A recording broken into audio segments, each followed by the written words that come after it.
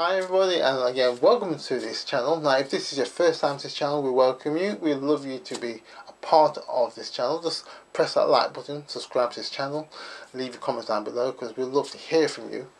So today I'm going to be talking about time management, or should I say the management of time, right?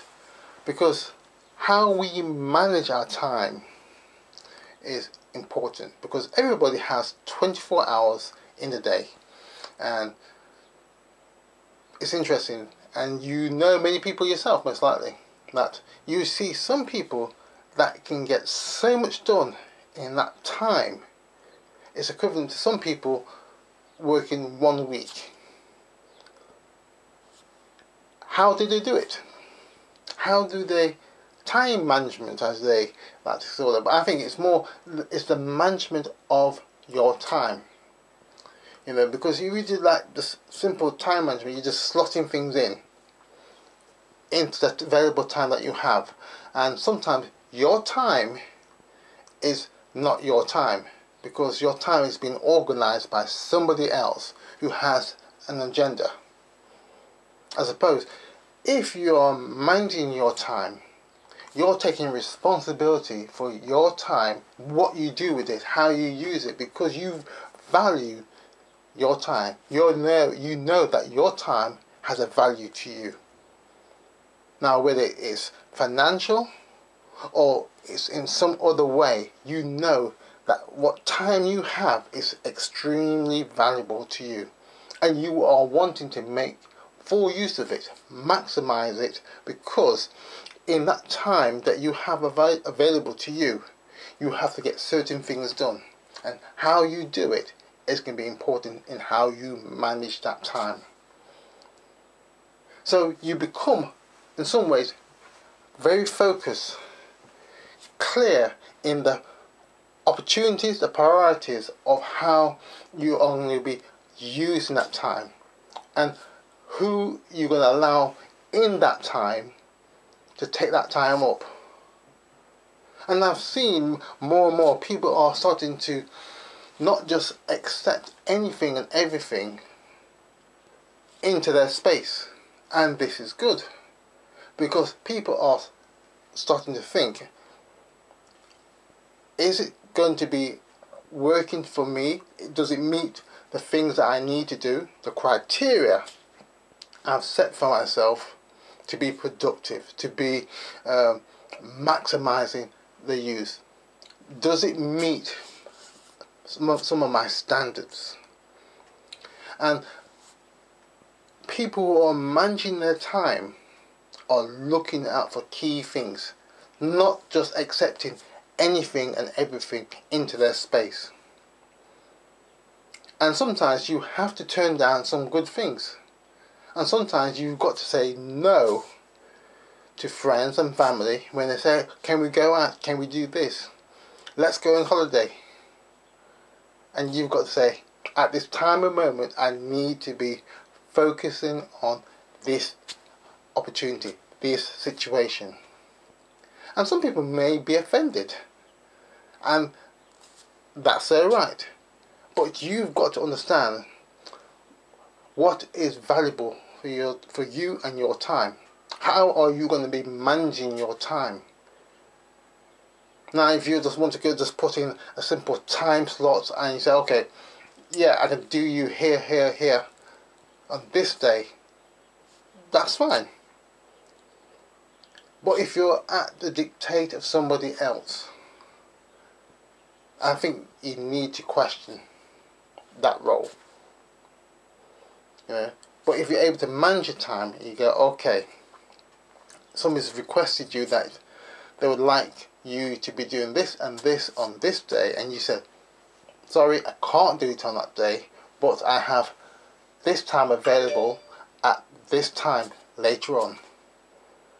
You know, you give them options, because you are in control and you are managing your time, your space, responsible. You are responsible for the time that you have, the time that you have been given every single day to make the best use of it. And we have so many distractions nowadays. Electronic distraction is immense, and various other things too. So managing your time, and if you can learn and start to master it, you'll grow in leaps and bounds.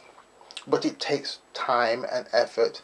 It takes experimentation, because you're not going to get it right straight out first time round. There's going to be a series of different things that you'll be experimenting with, from your electronic devices, from your paper devices, from using various things to track and record your time, things to prompt you that you're on a short time limit, various things that's out there that can be of help to you, but also a distraction as well.